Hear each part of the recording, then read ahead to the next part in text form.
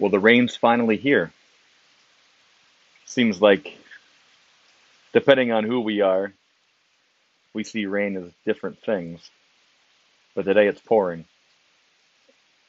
Boy, do we need the rain.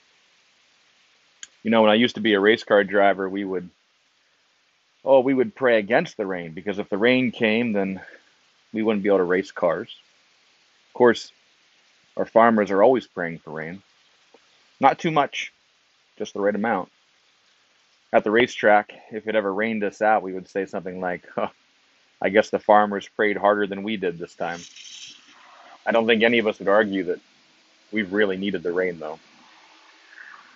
The Bible talks a lot about rain in a variety of places, in a variety of ways. God's people have been through droughts before. They've been through difficult situations, hardships that the Bible sometimes refers to as droughts. And then God shows up with the rain. There's an incredible story in the Old Testament about a prophet who actually prays for a drought. He prays against the rain as a way to draw God's people back to God. And then when God's people have been sufficiently drawn back to him, when God's people have gotten on their knees and begun to worship God once again, the prophet prays for rain and God just releases the rain. The drought is over. The rain has come. This pandemic has been a bit of a drought, hasn't it? There's a lot of things that has put us at odds with one another and even odds with our Savior sometimes. We don't understand, why, God, are you doing this thing? Why have you chosen to put me through this thing? For some of us, it's our businesses. Some of us have not been able to bring a paycheck home. It's just created a hardship.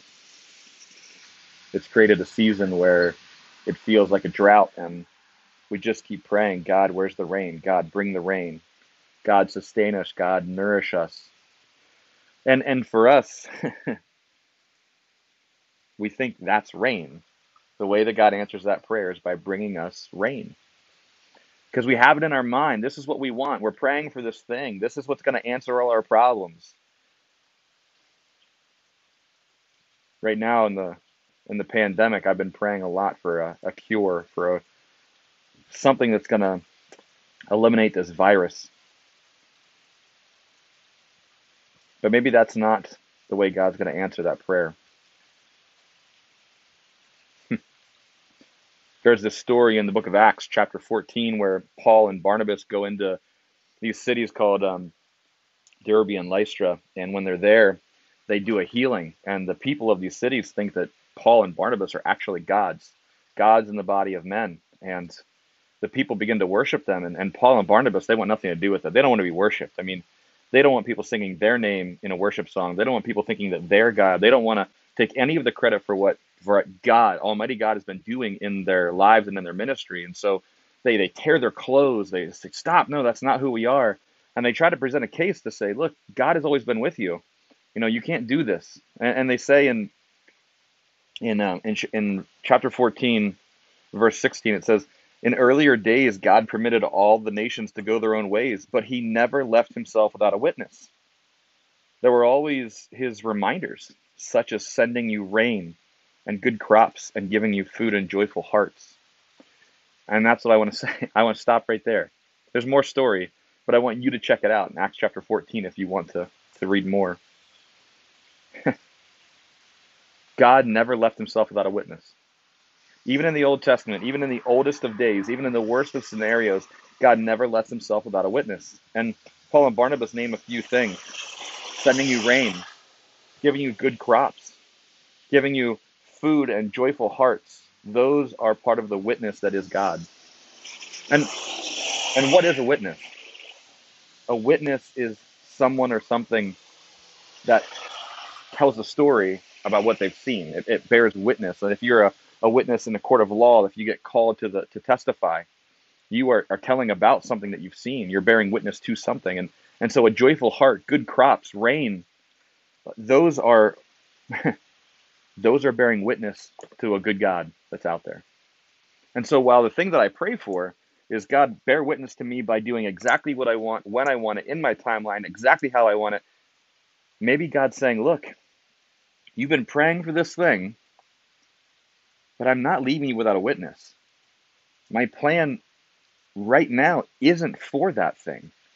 My plan is to send you joyful hearts and food and rain and good crops, and that's going to bear witness to me. And so if you have food, if you have rain, if you have good crops, if you have a joyful heart, know that that is a gift from me. Use those gifts to bear witness to my goodness in the midst of a hardship. Make no mistake, this pandemic is an extended hardship.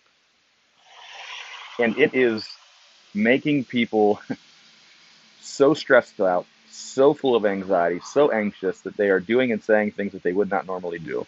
And we talked about that this past week in our Sunday sermon a bit. Let us not forget the context that we are all in. And some of us bear that better than others. I don't know what you're praying for right now, friends.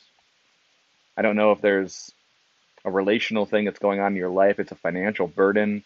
I don't know if you're so moved by the division and the polarization in our nation. I don't know what it is you pray for. Maybe it's that you're praying for a cure to this virus. I say keep praying for it. I say keep asking. Jesus tells us, man, we just got to keep knocking on that door. God is home. Keep knocking at the door. So let's keep praying for it, but let's not ignore the fact that God never leaves himself without a witness. And so days like this, where the rain is pouring down, where these beautiful flowers are being watered, where that corn is being watered and that crop is saved because there is now rain falling from the sky. Let us not forget the goodness of God in the midst of a hard time with the little things like rain, like food, good crops, and joyful hearts. My prayer for you today, my prayer for you this week, is that you would find joyful hearts that bear witness to the goodness of God, even in the most difficult of times. And that, my friends, oh, that is something that we can be unified around. That is something that can heal this world. Have a great day.